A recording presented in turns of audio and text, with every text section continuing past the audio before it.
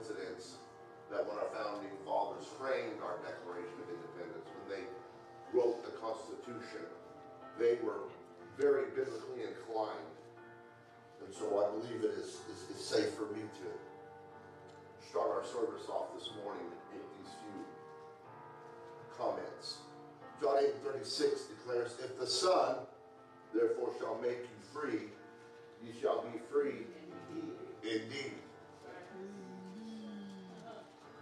Man. But what is that freedom? What is that freedom for? To do as you please? No.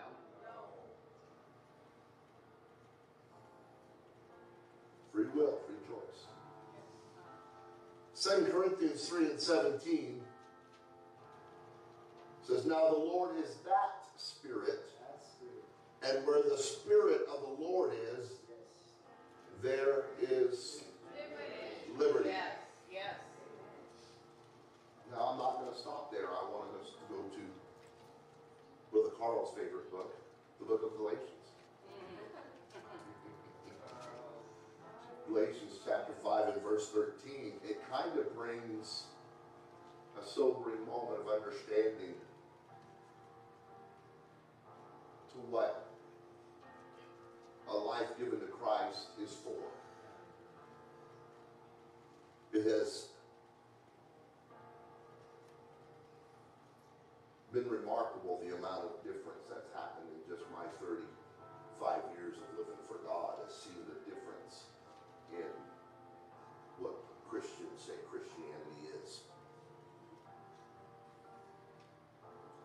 Galatians 5:13 declares, and Paul speaking, for brethren, ye have been called unto liberty.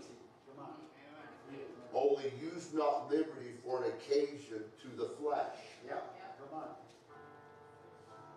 But by love serve one another.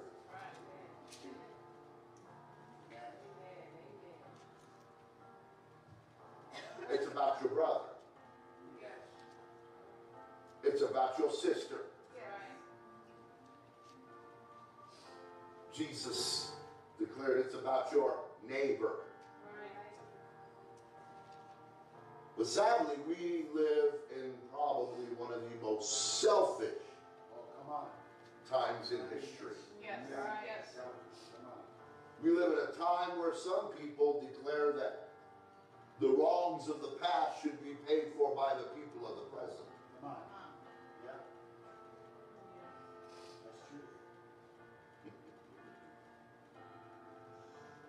I'm thankful we got a Savior that paid for my sins in the past that I was suffering. Yes.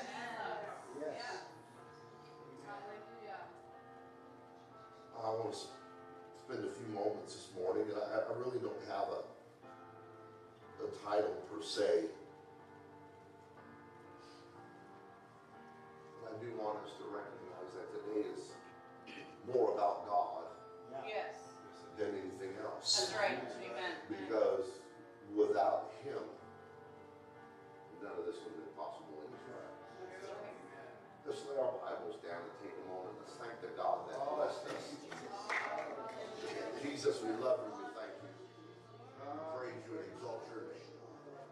I ask for your help today as bring remarks, somewhat of a message, Lord, to your people, God, today, that we would truly understand the gift that's been handed to us by your love, your great grace, your mercy, and your forgiveness. God, you are our hope. While we're thankful for America, we celebrate its independence today, we know that without you as our hope, if nothing else would really matter. We give you all the glory and all the praise. Everybody say in Jesus' name. Amen. God bless you. You can be seated. As I said earlier, today we celebrate our nation's 254th birthday. This is a nation that's based on the ideas of liberty, responsibility, and godliness. It's sad that it seems that our line of demarcation in America now sides towards the worst degree than our greatest greatness. That's true. The founding fathers embraced a revolutionary idea that all men should be free to become whatever God intended them to be. The celebration of Independence Day is really a celebration of my freedom to become. Though I like ice cream, and picnics, and barbecues, and fireworks, today really isn't about all that. It's about a precious gift called freedom. Yes. Freedom from tyranny. Freedom to speak your mind. Freedom to worship Yes. as you Yes. please. Amen. And I want to say right here, thank you to those of you that whether you're singing, whether you're sitting, there's something about it inside of you that you worship no matter what's going on. Yes. Those of you that still worship when you're at the grocery store. Those of you that still pray over your food in a public restaurant. Those of you not praying about in the workplace. I'm talking to you that have not sided with Christianity when it's inconvenient for those that want to deny that freedom today. Yes. Yes. But even as we celebrate freedom, and I hope, and I look forward to this afternoon, or this evening rather, when it's all said and done, this valley will smell like fireworks. Yes. It will. I've lived a lot of places. I've lived overseas. But there's something about the Phoenix Valley, when the fireworks go off, it kind of hovers here for a couple hours. And I'm just, to me, you know, being raised in a military family with the sound of jet noise and all that kind of stuff, I like it. I want us to remember that. But as the fireworks go off and as we smell that freedom isn't free. The whole point of having fireworks is to replicate the rockets' red glare, the bombs bursting in air. Right. Yes. That's right. It should cause us to remember the freedom that comes with great sacrifice. We live in a world today, especially a country, that wants to deny that, and they think it's okay to consistently get a handout, when it really was supposed to be a hand up. Yes. Yes. Yes. Freedom is very expensive. There's a term they use today, free tuition, free college. It's not free. Not free. Somebody paid for it. It's taxpayer funded. Yeah. Yes. The government has no problem handing out your money. They sure don't.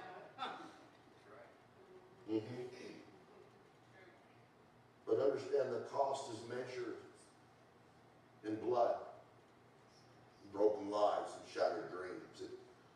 When it comes to the price of freedom, there's an old saying that rings true. All gave some, but some gave all. Yes. We celebrate that fact today. Some gave their lives in an effort to preserve the freedoms that I hope you hold as dear as I do. Because freedom isn't free. In 1776, freedom was just an idea, an unrealized dream. But our founding fathers believed that that dream was valuable. Yes. Valuable enough that they were willing to risk everything to see it come to pass. They risked their fortunes, their families, their reputations, and their honor. They risked their very lives, and many paid for our freedom with their blood and the blood of their children. Today we honor the countless men and women who have given the ultimate sacrifice so that we can taste the fruit of freedom that springs from the tree of liberty. It's a tree that which Thomas Jefferson wrote in 1787. He said that the tree of liberty must be refreshed from time to time with the blood of patriots and tyrants. Him having actually witnessed the revolution firsthand, understood the cost of freedom. The price is always paid in blood. And today we worship in security, safety, and comfort. We do so because of thousands of young men and women have given their lives so that we could experience the joys and responsibilities of freedom. That blood that's shed on those battlefields that really are too numerous to mention. I've had I really don't know how to describe it. The privilege of walking the hillsides of Normandy where D-Day was experienced. I got to see the manicured lawns and the manicured trenches, gun turrets. There are other places like Lexington, Concord, Yorktown. Reminds us of places like the Alamo, Vicksburg, Gettysburg, San Juan Hill. The foreign fields, like I just mentioned, the Western Front, the Somme, the beaches of Normandy, the desert sands of North Africa where my grandfather fought, the long bloody road to Rome. From the no less bloody wars, Korea, Vietnam, the Middle East. Good men and women gave their lives for the noble idea that we today call freedom. And I want to encourage you today to take the time in the midst of the celebration to remember the price that was paid for the freedom we do celebrate. As the fireworks explode, as the food is enjoyed, you remember that the price of freedom has always been measured in blood. But today, for a moment, I want to focus on a much more important kind of freedom. As pastor, I'd be remiss if I neglected to take a moment or opportunity to do so. In John 8:34, Jesus told the disciples that every man who commits sin is a slave to sin. Today we may live in a free nation. We may not live under tyranny of a dictator, but we have all sinned and fallen short of the glory of God. And everyone who sins, Jesus said, is a slave to sin. Thankfully, though, Jesus didn't leave the story like that. It didn't end that way. It's not how the whole thing goes. Jesus goes on to say in John 8:36 that if the Son sets you free, you will be free indeed. Yes. God robed himself in flesh, redeemed you with his own blood. Acts 20:28. He came to set you free from the tyranny of sin. Yeah.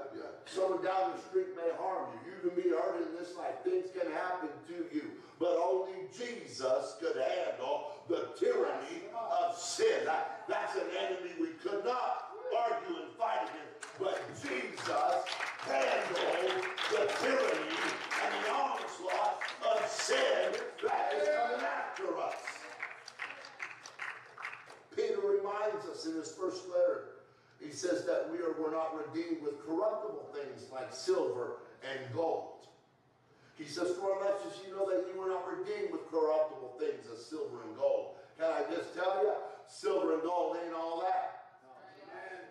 It can't help you with the tyranny of sin. You ain't going to buy yourself out of this mess. Our freedom wasn't bought with money. We were redeemed with the precious blood of Jesus. Today we celebrate the fact that Jesus gave his life on Calvary so that you and I could truly be free from sin, not free to sin.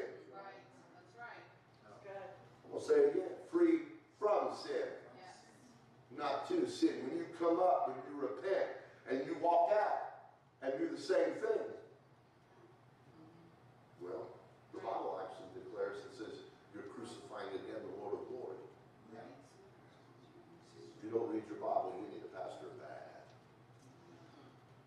With freedom, however, comes responsibility. If you are a free person, you are responsible for yourself. No one can make you work. And we're learning that real quick around this country. If you don't work, you don't have money to buy things that you want. You have freedom to be anything you want to be and to do anything you want to do, but that freedom demands that you choose to be something. It demands that you choose to do something with your life. That choice is really the crux of what freedom is all about. Jesus Christ died so that the whole world could be free from sin. However, by virtue of his death, you have a choice about what you will do with your life. As strange as it may sound, you can choose to remain a slave to sin. Yes. Or you can choose to be free from sin. Yes. What are you talking about, Pastor? You see, you look at some of the people around here and you see them every time you come here. They want to remain free from sin. And they realize that that's a daily decision. Yes. You'll see them at home reading their Bibles. You'll see them in prayer. You'll see them doing what we call Christian things. That in and of itself doesn't make you good or free from sin. But what it is it's a journey, it's a choice, it's a decision that Jesus bought me with a price. And I have a responsibility to that. Yes. Yes. For me to say, I'll come up here, if the first thing you would do is if you saw me doing something or acting in a way or participating in something like that's not Christian, I'd be the first person you'd walk away from. Because you recognize that that is wrong, but wait a minute. Am I called to any higher difference than you? So if you leave here and continue to do those things and treat others that way, and treat your spouse, or treat your boyfriend, or treat your girlfriend, or do that with your finances, or you're a liar, or a thief, or a robber, I can go down the list of them all. You continue, then you're choosing to be a slave to sin. Amen. Oh, I don't want to be a slave to sin. I want to be free Yes. from sin. You have the freedom to decide today. If you choose to be set free, the only way to do so is through the blood of Christ. It begins repentance. You have to repent. Acts 17 and 30. And at the times of this ignorance, God winked at. Listen, can I tell you something? God will be like, okay. And I'll use my vernacular for me. When I was growing up, being the only boy in a house full of girls, you can't help but make mistakes. It's a lose-lose situation. Yes, it is. So my dad, whenever he pulled me aside when I get home after I got looked at and disdained at by my sisters, chastised by my mother, my dad would, deal with me in front of them, and then he'd pull me aside and say, "You big dummy." And he'd just give me the man-to-man talk. So my dad was, "You big dummy." Y'all may not think that's appropriate, but that's what he called me. "You big dummy." But he didn't mean it mean. He was saying to it, "Man, I told you what you had to do. I give you the answers to the test." Are you hearing what I'm saying? And it was in love because, look, man, I gave you the answer to the test. I already did everything I could for you. All you had to do was follow the plan. Yeah. If somebody hearing what I'm talking about, he's already given us the plan. He's already given it. Why would you fail the test when he gave you the answers? Why would you fail when he's already given us the way? How can you miss this? Yes. I couldn't help myself. Yeah.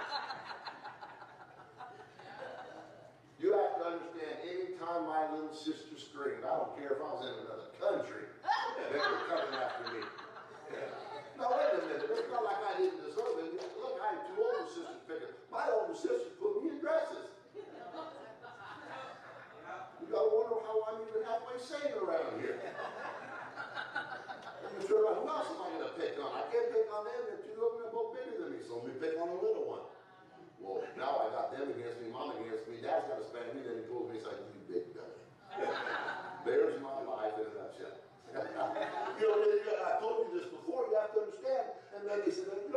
not going to get a brother because they were like, we didn't have no more kids. We got 4. Let's get him a dog. So they got me a dog. You know what they named my dog? Dolly. Are you out of your mind? Are you out of your mind? You give a grown boy a dog and then you name it Dolly? And so now my brother's looking for Dolly. I know. You know God's helped me, sister. You know he did. I should be a mess. But there was no way I should have made it. There were pitfalls and obstacles and everything. But I am so thankful that my Heavenly Father, despite all I've been through, despite all I've faced, He made a way to keep me free from sin. Amen. I don't know why I went into all that, but there you go. You can feel good about yourself now. You know, and what that means is you turn your heart away from sin and determine not to do those things anymore. Okay. Y'all go get silent on that one. Amen. Sin is a choice. Love is a choice. Yes. It's a choice. It's a choice. I know emotions are involved, and I know feelings are involved, but it's still a choice. There's a lot of people on death row and in prisons because of a choice. Yes. They sit there now and they're like, man, I wish I'd have just done it the other way. I wish I'd. Yes. Hey, you married folks, you had a whole lot of options, but you made a choice. Right. And to be honorable, to be responsible, to be respectful, to be true. Yes. You hold that choice no matter what comes and goes your way. Right? Amen. Right. Because if not, you're a scallywag and a scoundrel. Right. Can we say that? Yeah. All right. So when it comes to sin, when it comes to being right with God, when it comes to be freed from sin, he says, okay, I'll tell you what. He went to Nicodemus. Marvel not that I say to you, you must be born again. Amen. So, we need to be baptized in the name of Jesus for the remission of our sins. Yes. In baptism, you are buried with Christ. You're baptized into him, and you rise to walk in newness of life. I've made the decision. I get my sins remitted. I'm not going to go back to that. I'm going to go a different direction. That's what repent is the word that the military uses when they're doing about face. If you watch the military, what the British military, when they're doing the marches in front of the castles and all that stuff, they go repent, and they turn and go the other direction. Because repent means to turn. Right. I've said this before, but I say it for today's audience. There's a difference between forgiveness and repent. Yes. Big difference. Right. Yeah. If your spouse cheats on you and they say, forgive me, hold up. Well, no, you better repent. I ain't going to forgive you to keep going the same way you're going. Right. That's right. Right. Your child steals your car. I can't say nothing about tagging someone's life in here. I'm trying to get on something y'all ain't doing. If your friend robs a bank, please nobody acknowledge that one. Wrong line here. You want them to repent, not say forgive me, because they're looking at the next holdup. Okay. That's why repentance is important. That's why repentance is valuable. That's why repentance is required. It means I'm going to go the other way. That's right. Amen. Are you hearing me? Yes. After that, Scripture teaches us you repent to get baptized. It teaches you will receive the gift of the Holy Ghost. Yes. That is the spirit of a resurrected life. The Holy Ghost is God living inside of you. It's not the angel and the devil on your shoulder concept that you get in the cartoon. He's living in you. Yes. And he gives you that strength, that quickening, that light that says, you know better than that. Yes. That's right. Amen. That's what truly sets us free from sin. That's what truly makes you more than an overcomer. A lot of people repent and struggle to overcome sin. Yeah. Come on. Or get baptized to find out they still can't control their flesh. Come on, listen, I couldn't help myself. Yeah. I had a moment like that last night. What was that cake? I couldn't handle it. I was sitting there. I was wrestling. I was fighting. I was like, going, no, study. Get in this mess, Garrett. But I gave in. And I walked into Erica's room where Sister Phil was sitting, and I said, I'm going to go get a Butterfinger Blast from Sonic. I cannot fight the temptation anymore. And so my absolutely beautiful, wonderful wife said, I'll go with you. Oh, yeah. So I can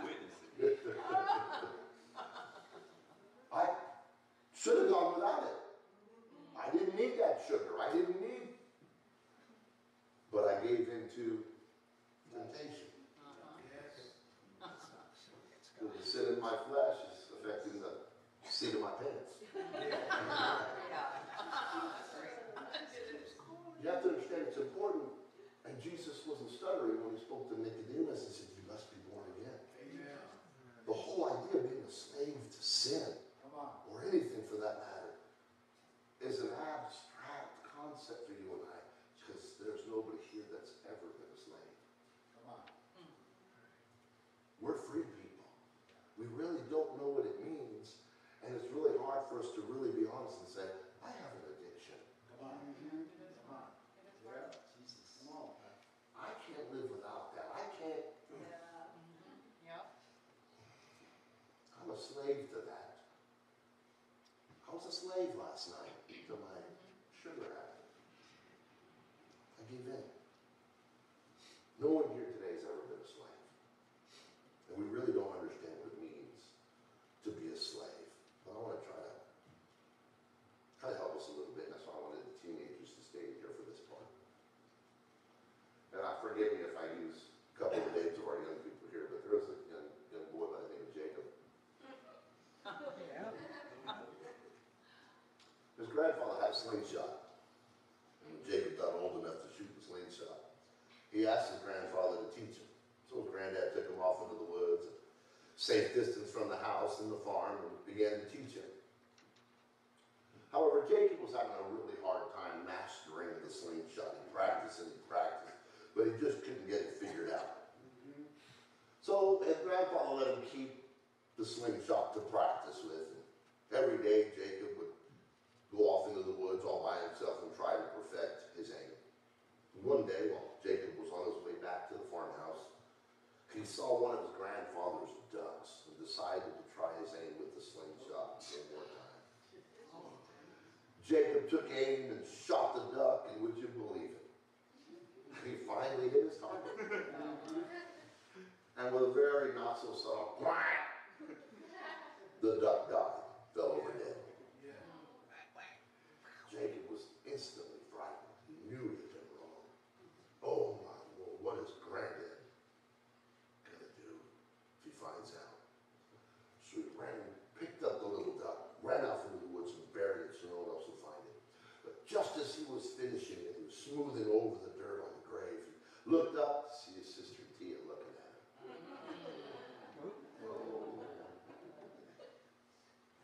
Jacob immediately placed himself at the mercy of his sister Tia, begging her not to say anything to her grandfather. With a malicious look in her eyes, Tia simply said, "You can count on me." And sure enough, when they got back to grandfather's house, Tia didn't say a word. But every now and then, she reminded Jacob that she knew what he had done.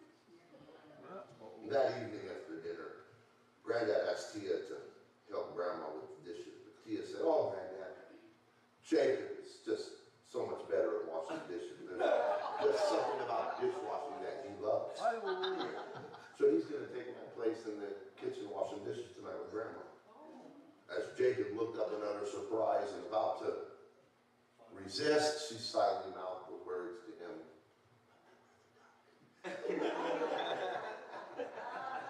As bad as he hated to, Jacob walked into the kitchen and washed dishes that night. The next day, Granddad, out of the ordinary, said, "Jacob, let's get to work today and go fishing and let Tia and Grandma give the house a good deep spring cleaning." But before Jacob could say anything, Tia spoke up. Jacob hates fishing, but he loves housework. Isn't that right, Jacob? All along, she was giving him the sidelong look that screamed. Jacob stayed home that day while Tia was able to go off and go fishing with her grandpa. This went on for several days. Tia blackmailed Jacob at every unpleasant chore or thing that came around on the farm to do. And out of every joyful or fun opportunity, Tia was able to steal it from Jacob because of what she had on. Yes. The worst of it was Tia had a wagon. She had a little red wagon. wanted to be toted around in her wagon like a princess. Every time Jacob would get done with chores, Tia's chores too, Oh, wow. she'd be waiting with a little red wagon and saying, you know, I want you to pull me around today in my wagon. If you don't pull me around in my wagon, I'm going to tell Granddad about the duck. Jacob's life was ruined. He couldn't do anything he wanted.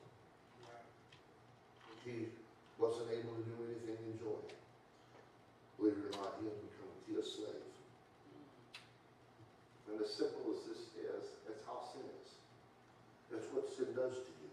It rules you. Yes, it It does. makes you do things you never thought you would. That's right. It'll take you further than you ever wanted to. It'll keep you longer than you wanted to stay. It'll cost you more than you ever wanted to pay. It'll hold you captive.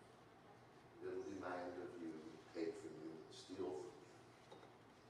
But thankfully, that's not the end of the story. One day, Jacob got fed up. He decided that no matter what Granddad did to him for killing the duck, it couldn't be as bad as pulling Tia around in her little princess wagon anymore. And on that day, when Tia cornered him, and tried to coerce him, he told her, I've had enough. You can pull your own wagon around and do your own chores and this. I'm not doing it no more. I'm going off. I'm telling Grandpa right now what I've done. He ran off to find Grandpa and confess everything. He found his grandpa, but much to his surprise, his granddad just smiled at him and said, I knew you killed the duck. I was watching you through the window. I also saw Tia standing there watching you. I forgave you when it happened because I love you. I just wanted to know how long you let yourself be your sister's slave. God knows. He sees. Yes. He just wants to know how long you're going to be a slave to him. He's ready to give you freedom. That's right. It is Yes. really up to you. It is really up to you how long you want to remain a slave to the stuff out there. Hey, ladies, they want you to be a slave that you got to live a certain way before you can go out the house. I tell you, why don't you find a man that just loves you for you? That's right. That's right. Hey, son, why don't you quit worrying about trying to keep up with all the Joneses and all, and why don't you just love your wife and you take care of your part and you worry about that and do the things of God and push that slavery aside. Yes. Are you hearing me? In a moment, this young boy realized what we all need to realize. That as he was repenting, he was being forgiven. And a relief washed over Jacob like it could wash over you today because he finally been set free. And what he had done no longer held over his head in this slavery. Only Jesus can set you free from the slavery of sin. But just like Jacob, you have to make the choice yourself. Sin will hold you captives for as long as you will do sin's bidding. Whoever obeys sin, Jesus said, is a slave to sin. That's really the bottom line of it, folks. The real question today is simple. Do you want to be free? Yes. Really free? Do you want to be free? True freedom is only found in Jesus Christ. Yes. That's right. It was an old relic. Well, kind of like the preaching of the cross is to them that perish foolishness, but unto us which are saved is the power of God. That's why we continue to be faithful in church. For it is written, I will destroy the wisdom of the wise and bring to nothing the understanding of the prudent. Where is the wise? Where is the scribe? Where is the disputer of this world? You ever been around people, all they do is talk against the Bible, talk against church talk. Hath not God made foolish the wisdom of this world? For after that, in the wisdom of God, the world by wisdom knew not God. Pretty simple. God, by the foolishness of preaching, to save them that believe. How many understood that simple little story today? Yes. Amen. Simple story, nothing revelatory, but we often forget. Yes. Colossians tells us that you, being dead in your sins, and the uncircumcision of your flesh, hath he quickened together with him, having forgiven you all trespasses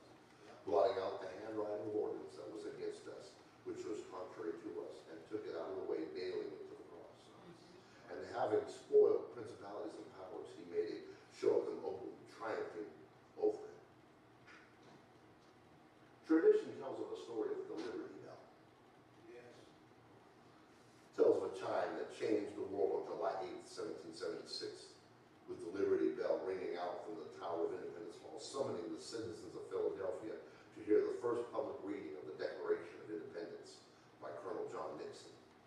The Liberty Bell was made in England, and after being shipped to Philadelphia, it cracked the very first time it was used. The bell was recast, adding some copper for strength, but many complained it just no longer had a pleasant sound. There's a parallel here, you pay attention. When it was rung. Again, it was recast with more copper, but the resulting sound when it was ringing wasn't much better.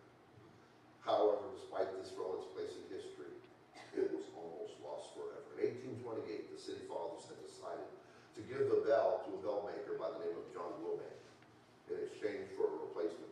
Wilbank agreed to knock $400 off the bill in exchange for the 2,000-pound relic, but when Wilbank went to collect the bell, he decided it wasn't worth the trouble. The city sued him because they really didn't want it either. Its only value was the $400 Wilbank had offered in exchange. Finally, Wilbank relented, bought the bell, and then turned around and donated it back to the city. Talk about nobody wanting it. He didn't. Wilbank didn't think the bell was worth the trouble of hauling it away. Frankly, he was right. The metal was substandard. It was so damaged from structural weakness that it was rung only rarely. It's only been rung a couple of times in the past 150 years or so because the fear of bringing it would result in being totally destroyed. There was a time when no one wanted the Liberty Bell. Just a rejected relic. It was cracked, useless, and good for nothing. Yet today, in order to go into the building where the bell is housed, you literally need to go through metal detectors, flanked by armed guards, who are there to make sure that no one attempts to damage this now valuable relic. The Liberty Bell is valuable not because of its inherent value, not the metal, but because it has once been rung when the Declaration of Independence was signed. It is now priceless because it had once been used to declare freedom. Yes. Just like today's world, the cross. Yes. The world sees no value in the cross. To them, it's a relic, an antique, worthless, and powerless. The truth is, the two pieces of lumber used to crucify Christ have no value. The cross was a place of death designed to rid society of an unwanted and the unworthy. But 2,000 years ago, Jesus went to the cross once, and from it came the sound of freedom for all mankind. Yes. His death brought value to the cross. Before Jesus, the cross represented bondage and condemnation. But today, the old rugged cross promises freedom, Yes. liberty. Yes. Religion has tried to add value to the cross, making an ornate, casting it in silver or gold. They've turned churches into self-help groups, pastors into life coaches, saints into their own personal saviors. However, the cross is a beautiful, awful place. The ruggedness and bloodiness cannot be replicated in precious metal. It was only truly the rugged cross. It holds a wondrous attraction for me. Why? It's not just a symbol of freedom, but it's a very instrument used by my God, my Savior, my spotless Lamb, to purchase my freedom from sin. Freedom that cannot be taken away by an army or a government. You see, in a single moment, in the twinkling of an eye, all cultures will cease. All race will be done away with. All social classes will vanish. There'll be no rich, popular, poor, or unknown. Humanity instantly will be divided into two classes, saved or lost. It was the greatest ship at one point to ever been built. It was made to give glory to man. It was the unsinkable ship. God couldn't sink the Titanic. The estates, rooms, the opulence. We all know the story. And there was upper class and the lower class. The rich and the steerage. But as this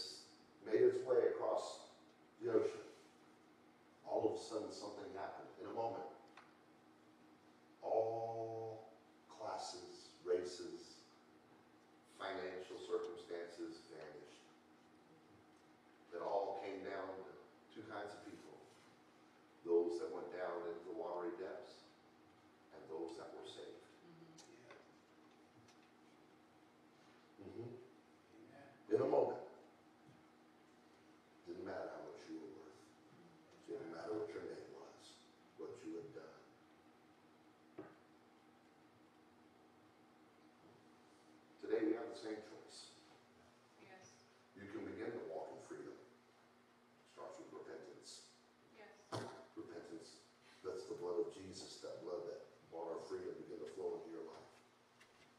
After you repent, you're baptized in Jesus' name. This washes away the guilt and sin from you.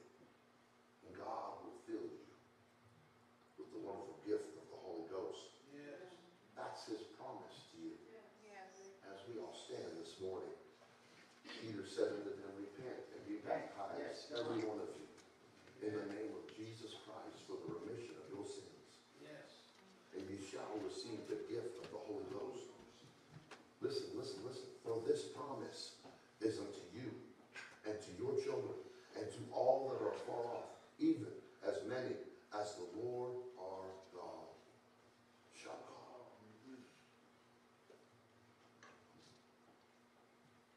It's a decision. Yeah. It's a choice. Sadly, most of our decisions and choices are made in the heat of a moment.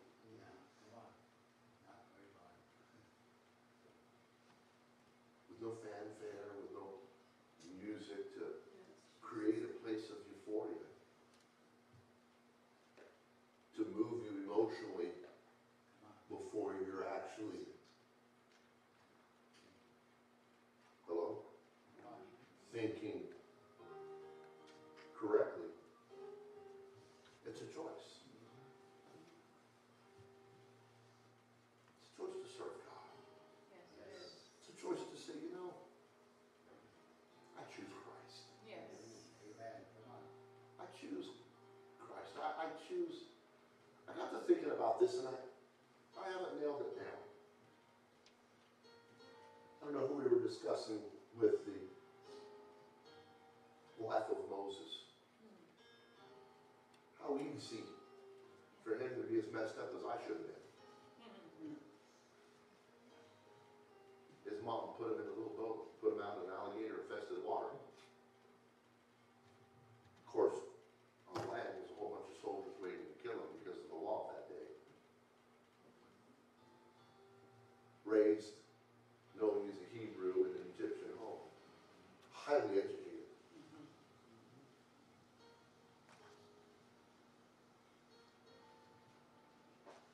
Highly educated, prominent. Probably spoke eloquently. But as soon as he started, he made that decision. Remember he saw his brethren. Someplace, somehow, standing on the line between the palace and his people. He had to make the decision. There was no keyboard. There was no one patting him on the back. There's no one there to trick him into doing anything. He finally made the decision on his own, like you need to and I need to. Yes. I'm going to serve God. I'm going to serve God. I'm Yes. going to serve. It's easy to think that all this out there is important. Come on. But in a moment,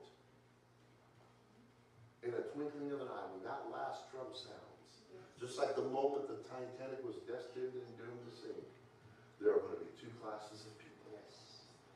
The saved and the unsaved. Your financial status, your color, your background, your history, your sin, your goodness won't matter.